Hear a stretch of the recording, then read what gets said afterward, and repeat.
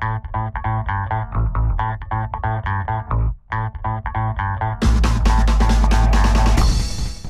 I'm Micah. This is Ben, and we're here from findworkin4hours.com, where we're showing people exactly how to never experience unemployment ever again.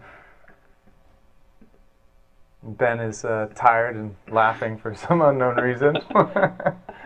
And a word from our sponsors. It just came to my head. I'm going to say, how can I throw that into the... I'm like, I can't do it without a straight face.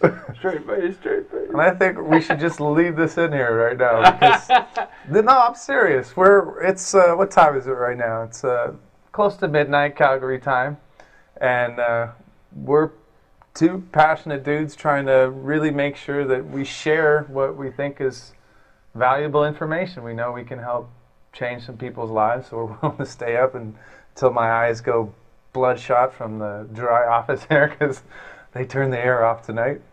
But what we want to talk about right now is something that's kind of personal to us. There's a tendency at times, if you don't do things right, to have your clients turn on you. It may be justified or it may not be. It may be their ignorance. It may be they're venting because their wife is upset at something. Mm-hmm. So the question is how do you deal with it? What do you do? It's kind of like any other work situation. Would you agree? I mean, if you were working with a bunch of coworkers in an office, sometimes you get into it, right? And things can get nasty. Unlike that office, you usually have a barrier, so to speak, because you're on the phone. That can be an advantage and a disadvantage. You don't want to hang up. That I highly don't. Yeah, that's not recommended. I've had that happen to me, and doesn't feel good. If you are somebody who values your relationships with your clients, you need to sort of navigate these situations with caution. You don't want to accept shit and take it all the time either. I've been in both positions where I used to just tolerate it and tolerate it and tolerate it, and I'd be frustrated, and then I wouldn't get anything else done that day, and it'd bother me, and I wouldn't sleep, and it's not beneficial either. When there's a problem, you need to address it. You gotta, they will respect you more when you do address it rather than not addressing it, because trust me, it's getting noticed regardless. That actually brings up a really good story for me. Right when I first got started, I had sold a website to a client, and she was actually kind of a friend, which is also a tricky situation. Never work with friends or family. Don't take their work. But I did it anyways, and I gave her a really great deal. I was trying to build my portfolio, and she was getting, I'm not going to mention names, a smoking deal on a full-fledged e-commerce site.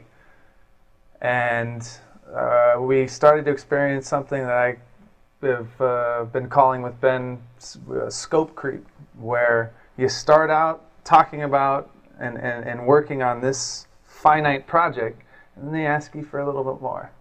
And you're a nice guy, so you give them a little bit more. Then they ask you for a little bit more. And then you finally realize you're working for half. No good. I kept taking it until I finally flipped out. Not the best way to handle it, but it was very informative in the sense that I actually ended up screaming at this woman and telling her that, listen, if you're not happy with the way that I do my work, feel free to go find somebody else to do it for the rate that I'm doing it for you. I hung up the phone and I felt terrible. So the venting was not really good for me physically.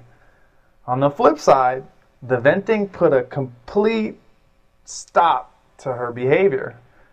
Not only that, she actually somehow realized she was wrong and sent me extra money. So in that sense, it doesn't always play out like that. Correct, but it can blow up in your face really big. What I was getting at was the point of being direct and dealing with the issue I let it go on too long to the point where I exploded. But scope creep is a massive issue.